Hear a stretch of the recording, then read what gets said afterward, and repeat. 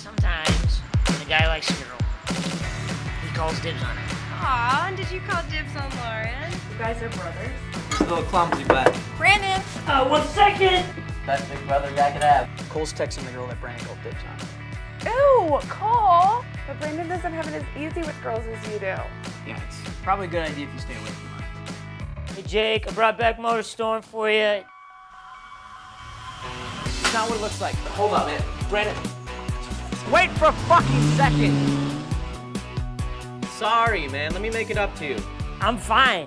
Take a long walk down Go Fuck Yourself Lane. Maybe we do something to cheer Brandon up. Something cool, take him to Vegas or something like that. Could get him a prostitute. Dude, that's it.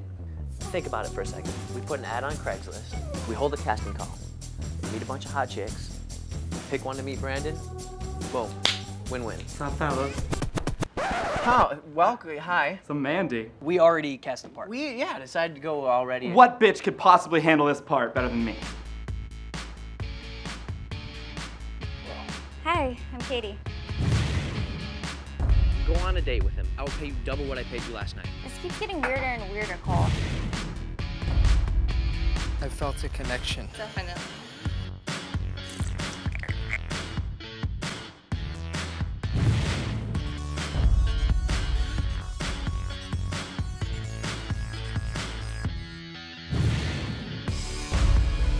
I gotta put your skates on flight.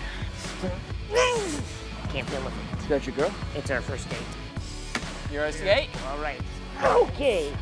There's a lot of douchebags out there. They always talk about like money and partying and drinking. I like that you're not like that.